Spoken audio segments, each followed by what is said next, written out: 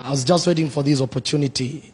St. Augustine, one of the greatest thinkers in Bible history, said, the truth is like a lion, release it, it will defend itself. There is philosophy and there is logic.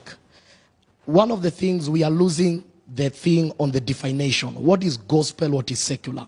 Secular comes from a Greek word which means seclorum. It means without God. So if you are doing secular, it is without God. The Bible says, let everything that has breath praise me. Meaning that Nyashinsky has breath, Sauti Sol has breath.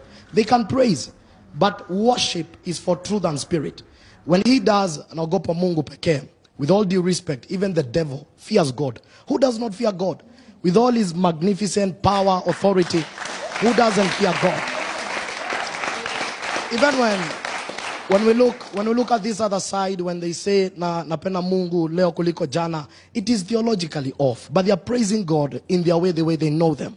Now, gospel is the good news, is about Christ, him crucified, resurrected, reigning. If you sing about Mamonyoko wa Udongo, you are not doing gospel. That's an environmental song. And going to church doesn't make you a believer. The same way if you sleep in a garage, you don't wake up as a car. So let's differentiate. Let's differentiate the two.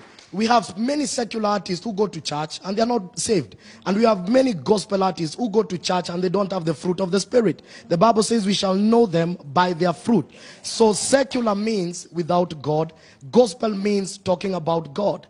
I love my brother Kim Danny. He said he's doing love songs. Nowadays we don't do love songs. We do sensual songs. It's about what you have, what you can give, your body. It's sensuality. The greatest love is agape. That is a love song about God. And when you have God, you'll sing about love. You've raised an issue of industry. I assure you, industry is about sales. Ministry is about souls. That's where the difference is. And the day the gospel became an industry, we lost the focus.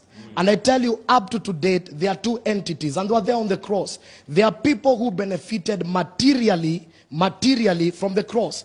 Literally, they took the garment of Jesus and divided to tear it and cast lots, and they benefited. There are people who benefited spiritually from the cross.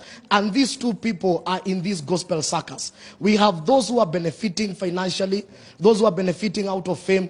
God never called us to be famous. There is no fame in the Bible. God called us to be great. And that's why that language has to be understood. Fame dies with men. Fame is created by men. Greatness is a seed in a man that is transferred from one generation to the other.